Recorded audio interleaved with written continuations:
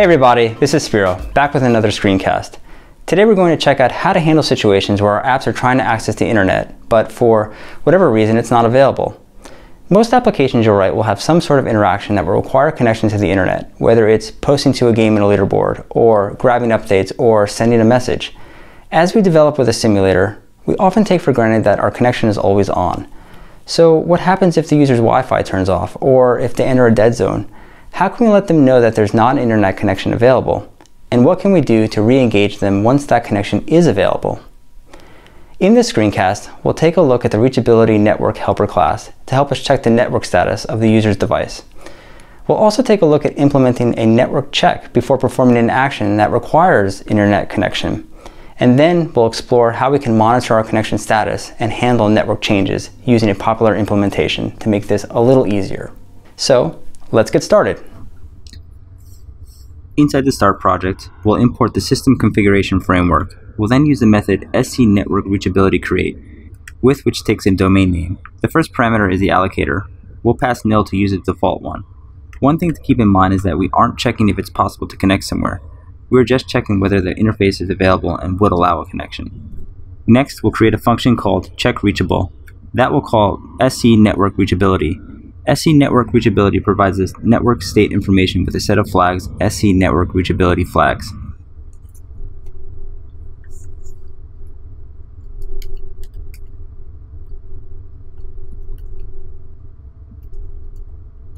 We'll then create a function to interpret that flag and have checkReachable alert the user as to what the current network status is.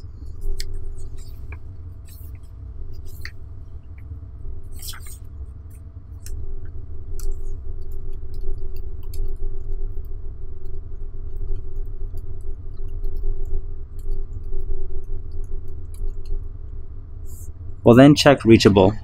Now let's go ahead and run, and we'll toggle our internet connection, and you should see alerts with status information based on the current status. In this case, we're just sending an alert depending on the network condition, but what you might want to do is alert the user if their internet connection is not available, but then execute your code if isNetworkReach is true. Another neat feature of the Reachability class is that you can use it to also detect for the different connection types, such as 3G and LTE. This could be useful to let your user know that they might be facing longer upload and download times when using your app. Now, what if we want to continuously check for a network condition? Suppose we want to not only let the user know that the internet is not available when they're trying to make that network request, but then automatically complete that request when the network becomes available. Our Reachability instance continuously fires Reachability change notification whenever there's a change in the network reachability status.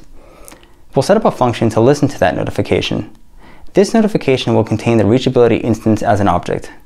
To do something like that, we'll leverage a popular class put together by Ashley Mills. This class does a good job abstracting a lot of the nuances inside the Reachability class, which is a little outside the scope of this screencast. You can manually put this class into your project and call it within View Controller. I've added it inside our starter project. So let's go ahead and add an instance of that class and then modify our View Controller to listen for those events.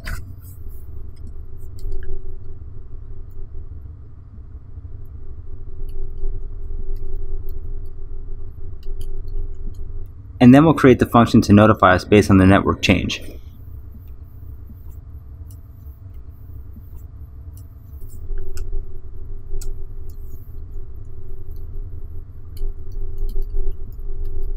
Now we'll call setReachabilityNotifier. And now run. Let's go ahead and toggle our internet connection. You should see the information in the debugger change based on our connection. To stop events, we can go ahead and add ReachabilityStopNotifier and remove the observer. After we've successfully gotten a connection, we'll then perform the action that we need. There you have it. You should now be able to check the network status before performing a network function, and set up events that will continuously notify your app of any network connection changes. Before we go, I'd like to thank James Taylor for tech editing this screencast. And remember, before you make that handshake, remember to reach out. All right, I'm out.